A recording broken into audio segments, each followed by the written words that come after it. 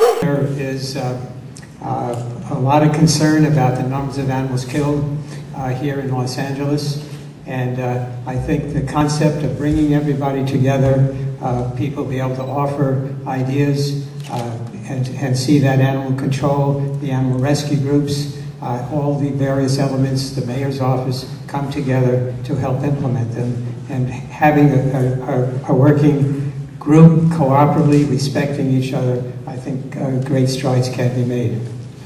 One of my in quotes pet projects, or one of the most important things for me in terms of reaching a no-kill city and no-kill country is changing the paradigm, and that refers to people thinking and acting as the guardians of their animal companions as opposed to the owners of a piece of property, commodity, or thing. So if I may, I'm going to read you a couple of quotes to put it in perspective so I don't take too long up here. We've all recently been mourning the death of Gretchen Weiler, who passed away recently, and she was one of the first, and one of a very special person who really latched on to the concept of the term guardian. So her statement was, "It is truly time for all of society to see animals as more than mere commodities or property, to be bought or sold, exploited or killed at an owner's whim. I am proud to be the guardian of my animal companions."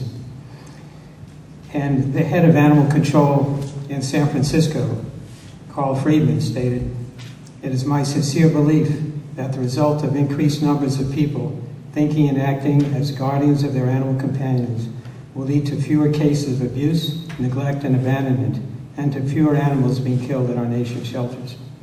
And we also have a special individual, Ed Oakes, who is also one of the first people who came on board and strongly spoke out on behalf of the use of the term guardian.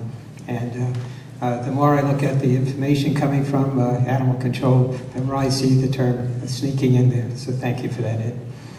Now it doesn't have to sneak in, just put it out there. So for the next speakers, many of you may not be used to the term, and so the term owner may come out, and try to catch yourself if you can and say, "Oh, guardian," right? And then everyone give them a little round of applause for remembering that.